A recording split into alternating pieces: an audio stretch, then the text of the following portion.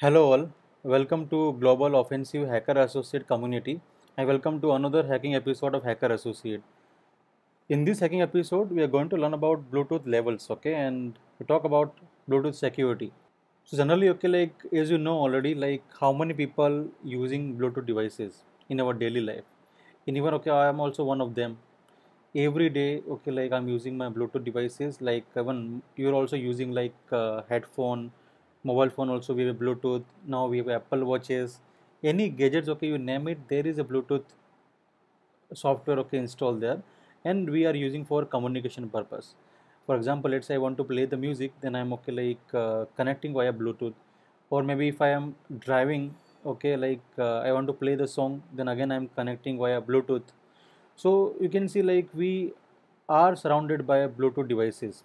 So now this is the advantage, okay, like for attacker. So because each and every gadgets, okay, have a Bluetooth capabilities, and hacker, okay, will little trick it, and then okay, he are able to steal the data. So this is very important, okay, you just secure yourself from the attacker. So how the attacker able to attack on your Bluetooth devices? So this I'm talking about today.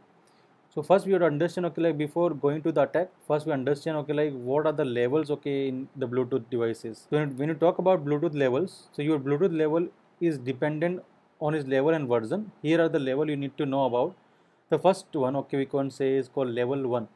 So level 1 Bluetooth device can pair with any Bluetooth device, and definitely by the you can see the definition, it is level 1 Bluetooth device can pair with any Bluetooth device. It means there is no security.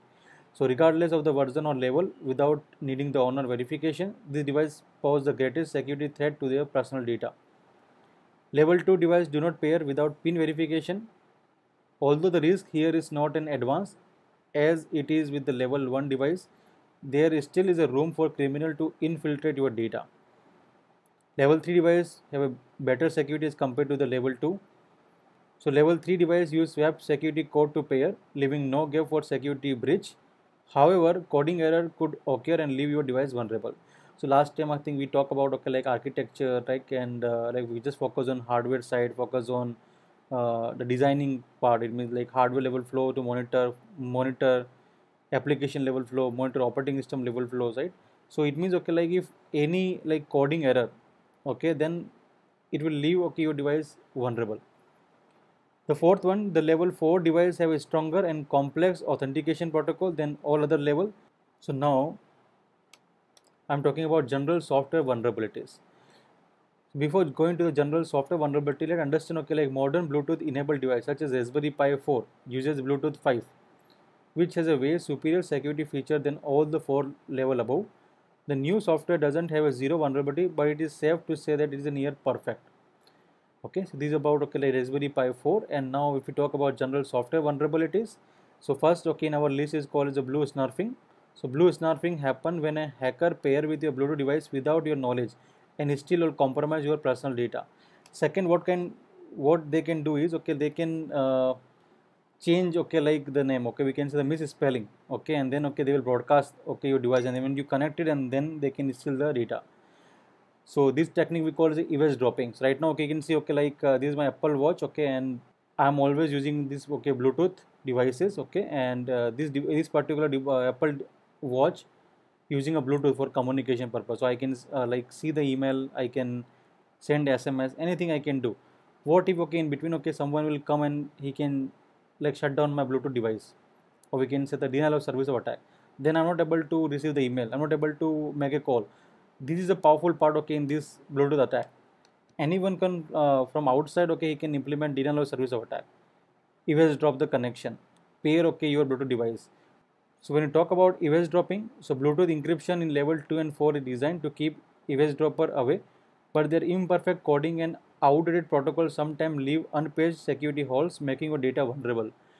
When you talk about erase dropping, so erase dropper trick you into pairing with the device by misspelling the name of the device your device trusts, as I mentioned to you earlier. For example, name the device the same name you have turned your office printer. So when you are searching the printer using your phone Bluetooth, it is a hacker Bluetooth you find to connect with the first. Upon pairing, they can access to your entire device.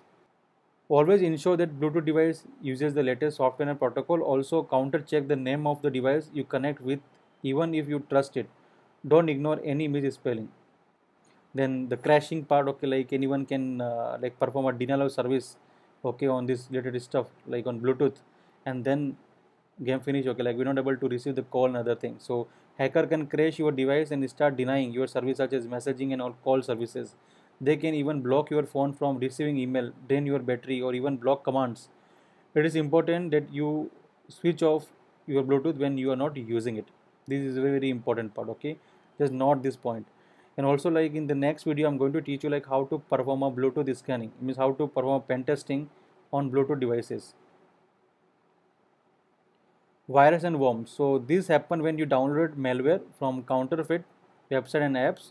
Many smartphone users have fallen in this trap where they misspell web URL or download unverified app.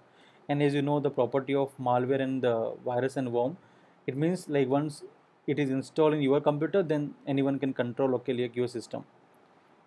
The last one we call is a Bluetooth headsets vulnerability.